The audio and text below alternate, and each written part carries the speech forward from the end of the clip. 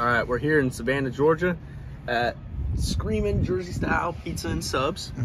We got ourselves a lovely pizza here, and we're gonna do a one-bite pizza review to compare it to boat pizza. So, holds up okay.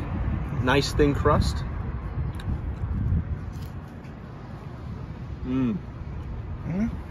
Pretty good. I don't think you can really compare it to boat pizza. Oh, you have to. No, because boat pizza is deep pan pizza. That is true. I will say the sauce is not as good. It's very tomatoey, as if we were gonna do a comparison. Yeah. I like the homemade sauce better. This one's a little bit more saucy, like almost like a margarita pizza, kind of way more light, a lot more tomatoey as well. But the crust, I don't know if you can see that, but the crust has a nice toast on the bottom. So I'd say out of 10 stars, I'm gonna give it a good 7.3. 7.3. Okay. Just remember though, this is a different style pizza. This is a New York style pizza here. Nice flat, thin crust pizza. So the sauce is gonna be runnier and all that. Let's go make some boat pizza. All right, let's talk about the ingredients that we're gonna put into our boat cast iron pizza, or our Chicago cast iron pizza on the boat. So a little different than what you might do at home. But first of all, let's talk about the sauce. I'm gonna take I want you to look at this sauce. I don't have a spoon. How thick and delicious this sauce is. This is a very special, homemade, thick, special sauce. Okay? So it's not like a margarita pizza where it's really light and thin. It's a thick pizza sauce. How do you make a thick pizza sauce? You go to Walmart and you get some, great value pizza sauce. 98 cents a can, right? Can't beat it. Can't beat it. Then this is not great value, but you just get a small can of tomato paste.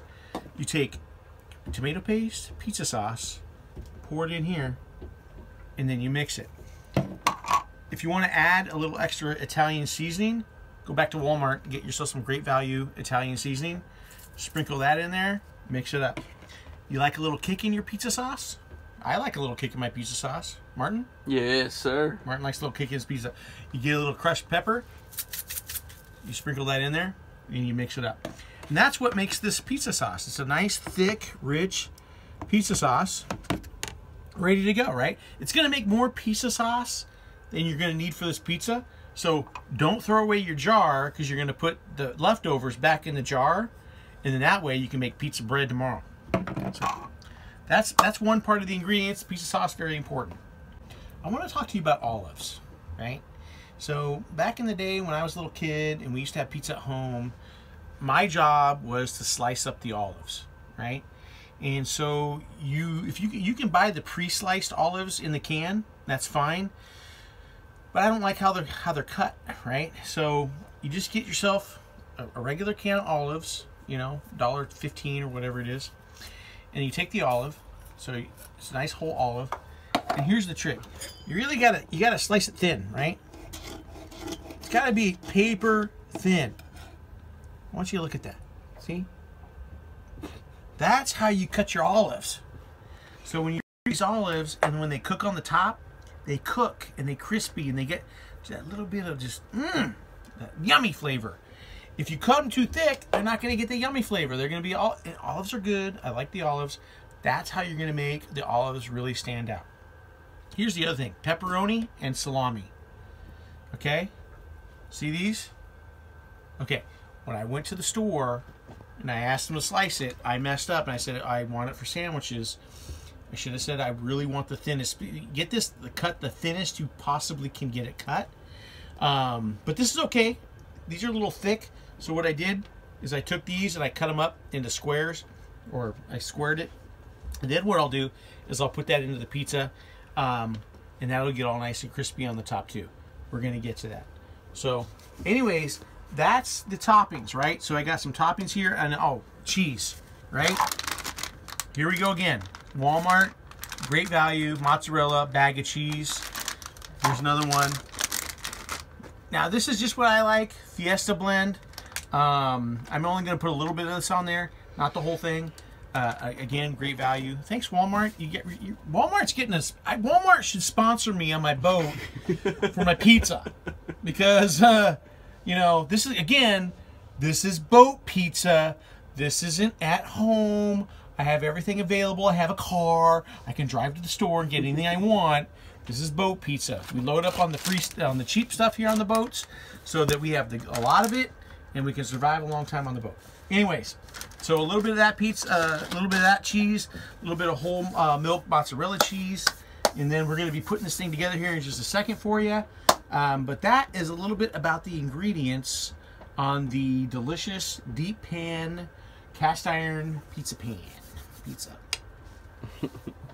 What are we doing? All right, it's time to start building the pizza. All right, we're doing a deep pan cast iron pizza pan. What I've done is I've already smashed out the dough. Remember, it's my great value dough, 56 cents. I'm not even, I could care less. But it's just, you know, it happens to be that we went and we provisioned at Walmart. So this is what we use. I like it. It works. Let me get rid of that. So what am I doing? Okay. So I just heated up my pan a little bit because I like the pan to be warm before I put it in the preheated oven, so that I don't know about you, but I like my bottom of my dough to be crispy. So we got it preheated. I got all the dough in there. It's all nice. It's almost like a pie crust, right? Smells like it. Smells like it. It's gonna be good. So here I got my mozzarella cheese here. Real simple here, right? Boom. Pour that bag in there. That might have been a little bit too much. Maybe just a little bit. We might have done a little too much cheese here. Okay, I overestimated the cheese. I'm gonna put some cheese back in there. Boom. All right, we're good. I might not even. I thought I was gonna have to use some of the other cheese. No, I don't think you're gonna need to. I don't think so. There, you got our cheese in there. Oh, for you pizza makers out there, oh, I'm putting my cheese in first. Yeah, I'm putting my cheese in first. There's a reason for that, because I don't like my cheese to get all burnt on the top with this kind of pizza. So, there, the cheese is in there now. Now we got, oh, remember my homemade sauce I made earlier? Mm-hmm. Yep, we're going to take that, and we're going to just pour that in there, right? Boom. And we're going to spread that around the top. It could mix in a little bit. It doesn't matter. We want this to get all nice and hot. Boiling. Boiling. Boiling. And I like to get a little sauce. I don't know about you. I like to get just a little sauce around the dough. Yeah, so it's all nice and dried and delicious. Right. Right. It dries up on there, and then when you're eating your pizza crust, it's got just a little pizza taste on there. You know, delicious. There. Oh, take a look at that. Okay. So I like a lot of this. Is a deep. Remember, this is a deep pan pizza, so this is going to be a nice, thick, saucy pizza. Boom. Okay, that's probably good. Bam. All right, now we're going to take our salami, or you can start with the pepperoni. These are the toppings I like on this pizza. I also like sausage. Spicy Italian sausage is what I like. You know, goat cheese. Some bell peppers if you're feeling fiesta. Oh, I know, damn it, I screwed up. I should have gotten some bell peppers. Yeah, bell peppers, chopped up, sliced up little teeny jalapenos. You don't like just putting raw onions on there because they don't really cook, right?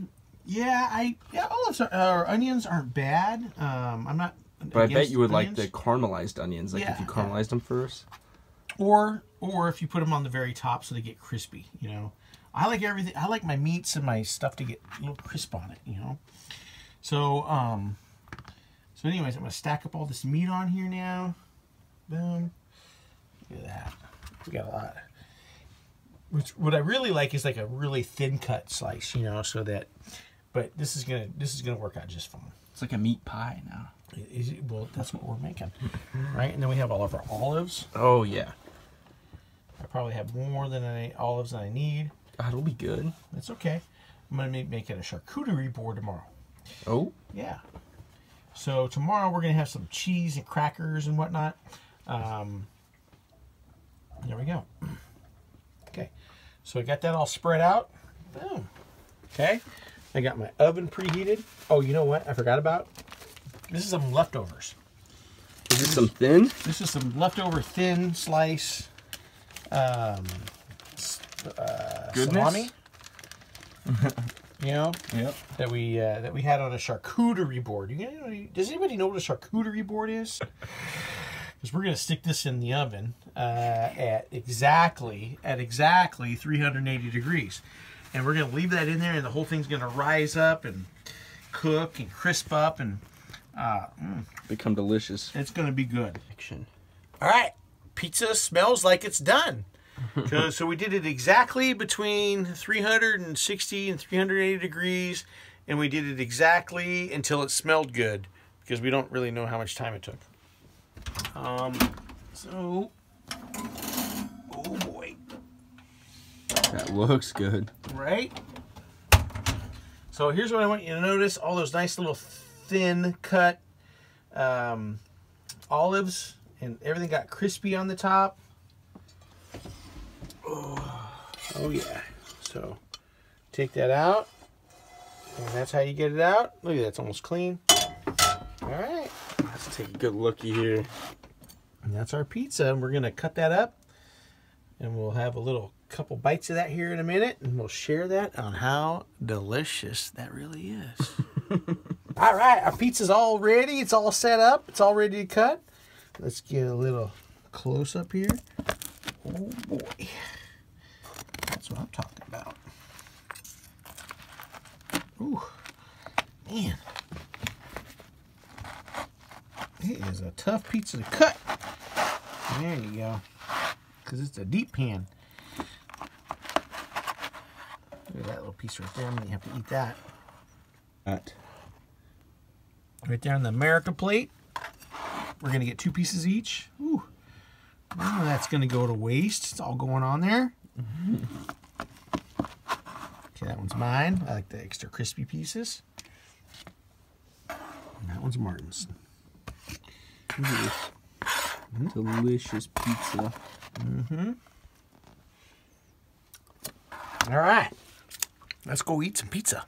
So Martin's going to do a taste review of the pizza. Deep pan. Look, it's holding its shape. Ooh, that's amazing. Yeah. And it's thick, so. Ooh, that looks good.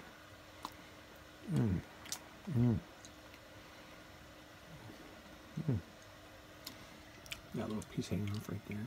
Oh, man. It's wonderful. Yeah? Give me a review. I will say, out of 10 stars, I'm going to give this one a good solid 8.2. What? 8.2 stars. Because it's crispy on the bottom. Yeah. It's deep dish, which isn't my favorite kind of pizza, but it works. Boat pizza. It's boat pizza. It Remember, works. it's boat It's pizza. very good. The sauce, the sauce is really good. Got a little kick in there?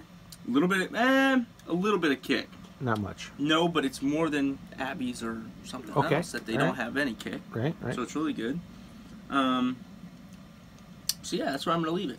How's the cheese underneath the meat and everything? Is that a good way to go? It's a good way to go. Yeah, because now all the cheese is melted, but not like top toasted. Yeah. So now it's just like melty good cheese, and the top part that's toasted is the good meats that you really want toasted. So All right. it's perfect. All right, folks. So there you have it. That's the boat pan pizza. Made from the old Walmart special stuff. Not necessarily, what most of you are going to go out, but you can make this exact same pizza from your local store. If that's what you want to do, go down to your little local high-end store, and you can do this pizza for 3 times the price, and it would be just as good. Enjoy. Missing someone.